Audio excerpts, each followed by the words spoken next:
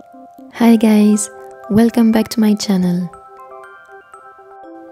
Today I'm sharing with you my weeklies for the month of August. I'm a bit late as I was on vacation with my family in France. We've spent some days with them and we've had such a nice time. It rained most of the time, but we didn't bother much. We went to see them and we had to spend a lot of time on the road anyway. Honestly, I need sunlight, but usually the summer is so hard in Madrid. Between July 15th and August 15th, you almost cannot breathe. It's like living in an oven. In fact, they say Madrid is 9 months of winter and 3 months of hell. So I'm really happy this year is so much better. We're having temperatures around 30-35 Celsius, so it's like 90 Fahrenheit, instead of 40-45 like 110 Fahrenheit.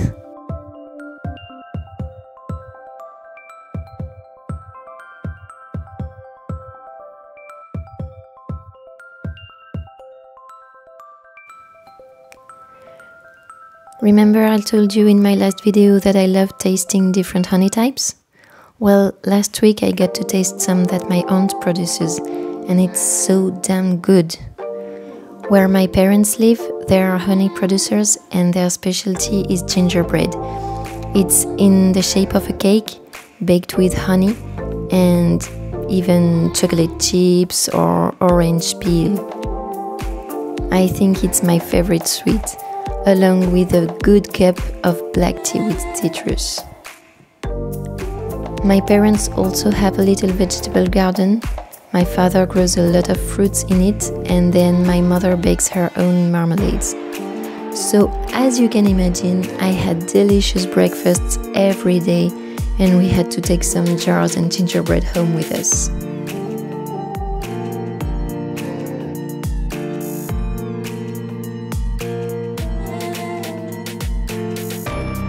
Getting back to the spreads, as you can see, I doodled some jars with tags for the first weekly.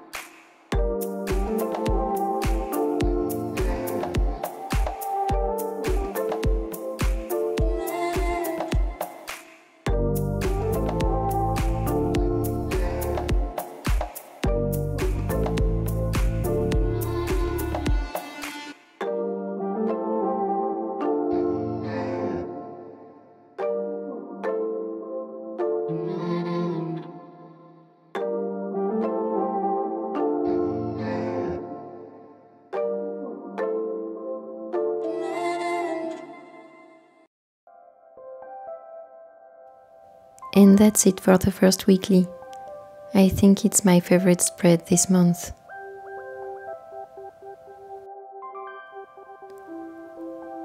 Okay, so here I spared you the line drawing and directly filmed the doodles.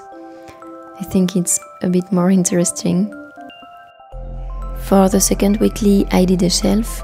For this setup, I was inspired by Notes and Coffee's April weekly setup, and then I adapted it to my theme. If you don't know Notes and Coffees yet, I suggest you check her out on Instagram. Her account is so aesthetic. She did that setup in April with a beautiful grapevine, and I loved it, so I was feeling very inspired to adapt it with a honey theme. I will link her Instagram in the description box below.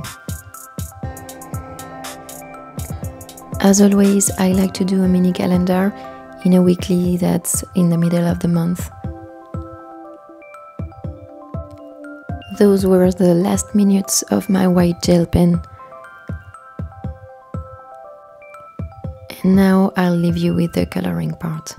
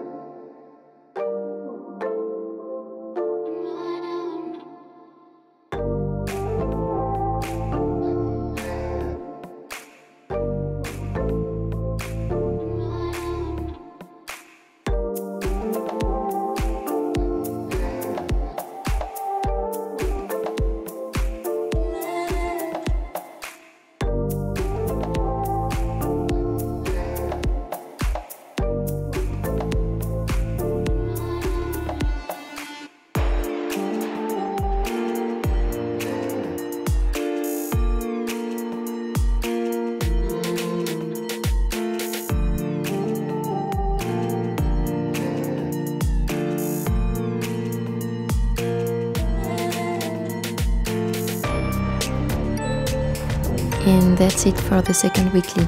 I'm quite happy with the result.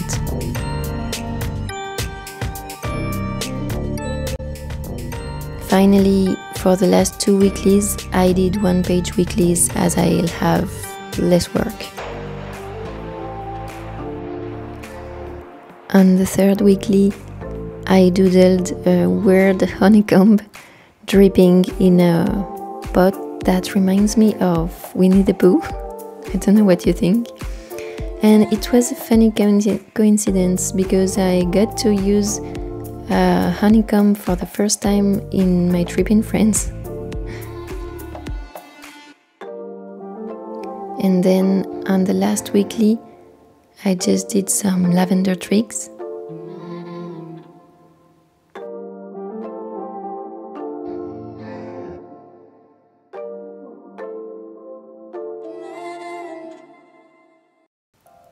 I think you can't really appreciate it in the video, but when I color the lavender twigs, I try to make it a little bit irregular, so some parts are darker than others and it gives it a little depth.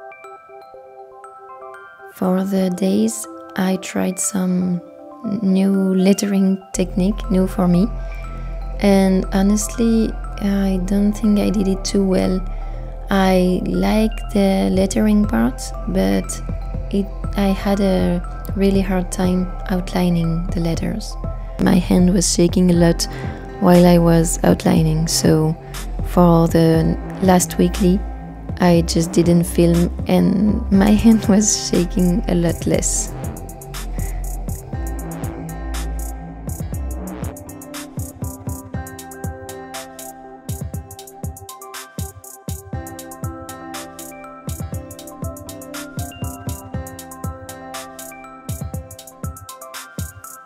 And we're done.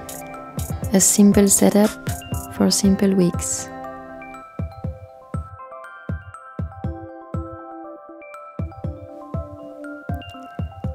Thanks so much for watching this video.